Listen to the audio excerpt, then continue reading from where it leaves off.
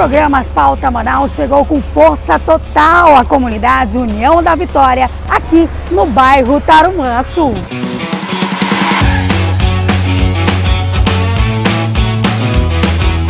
Aqui, o trabalho segue a todo vapor. Das 35 ruas que serão contempladas, 20 já foram entregues à população, inclusive 7 becos da comunidade. Ninguém podia nem andar, quando chovia ninguém podia andar, saía de casa. Agora já está muita melhoria. Hoje os trabalhos estão concentrados nas ruas 18 e 19.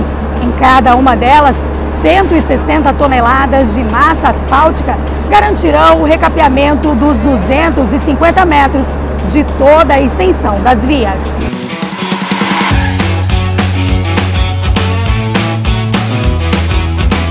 É banho de asfalto mudando a cara da cidade.